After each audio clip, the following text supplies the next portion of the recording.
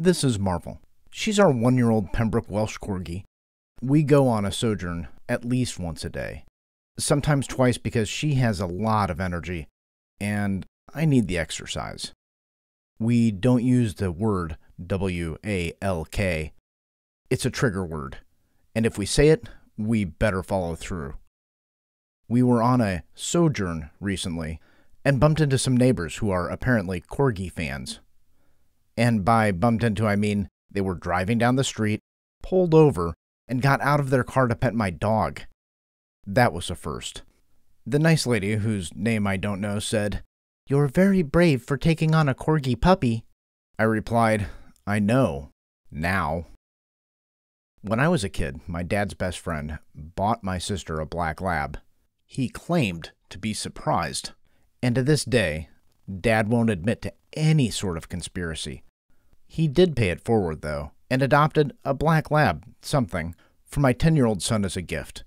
So yeah, I've only ever had black labs. Her name was Haley, and she was a great dog. She passed away several years ago, and my daughter, Joanne, wanted a new one right away. My wife and I, we weren't ready. When Jo moved out to live on her own, it wasn't a surprise that the first thing she did was to get a puppy. But she didn't get a lab. She got a Corgi. I didn't know much about the breed, but I do love other people's puppies.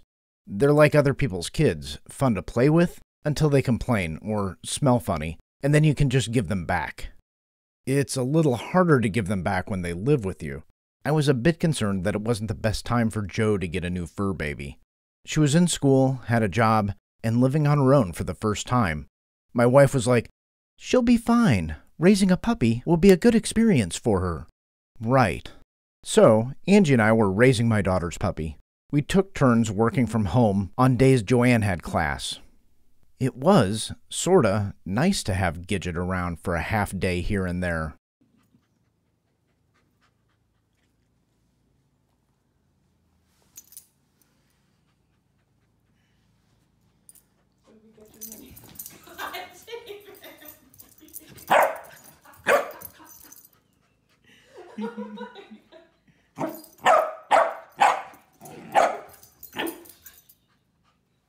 And, to be honest, my daughter did most of the heavy lifting. She did a great job.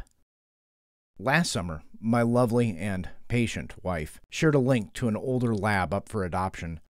Unfortunately, this one wasn't good with strangers or other animals, and we had to think of Gidget. I did, however, take this as a sign that she was dying for a new puppy. She may disagree. It wasn't hard to decide on a Corgi. We enjoy spending time with Gidget. She's both sassy and a sweetheart. Also, I thought it would be fun to surprise Joanne with a second Corgi in the family. So my goal was to find a puppy that was a little bit of a cuddler and still had plenty of energy.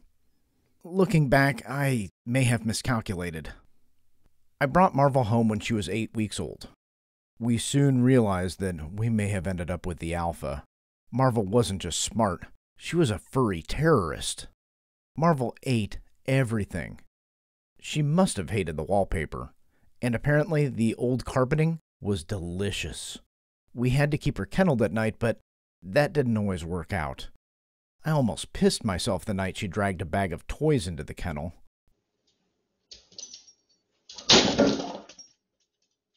She would bark at any car that drove down the street and chase after the ones that she thought she could catch. And we're still working on that one. She was ready to throw down with any dog. It didn't matter the size. Jackson is so chill. Yeah. He's like, stop it. Who's that?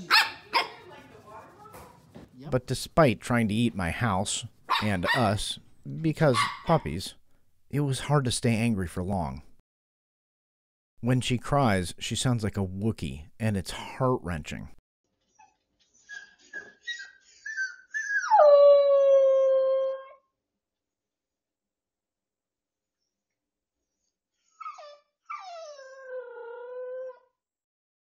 And I love how curious she is. Gidget has never been a fan of water. Marvel will play in it, stand outside in a thunderstorm, and dive right into the mud. We figured out that keeping her busy is best for everyone.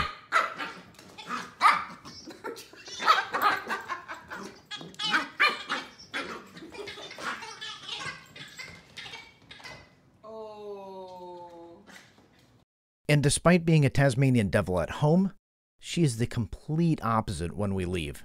We spent a lot of time acclimating her to as many people and dogs as possible. She's amazing with kids. She actually has a fan club of 8-year-old girls. They call her Marvel. They take turns hugging her while she showers them with kisses. Marvel also loves playing with other dogs, though sometimes she thinks she's a pro wrestler.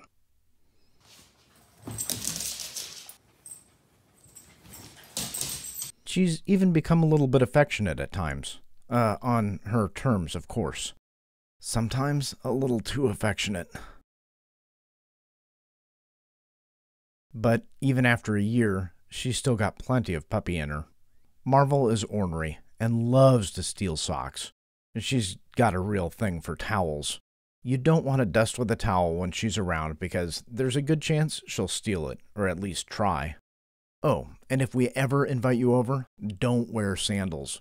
She's got a little toe fetish going on and will lick them to a fine polish. I love how she makes people smile. She makes me smile every day. Splooting, booping, smiling, and zoomies are fun. Look at it. See? And best of all, when I'm up late working on my next book, I now have a writing buddy. It's been a challenging year, but totally worth the effort. If you're looking for a new puppy, consider getting a Corgi. But my neighbor was right. You have to be a little brave. Thanks for watching. If you enjoyed this video, be sure to stop by godangst.com for more content and to check out my books.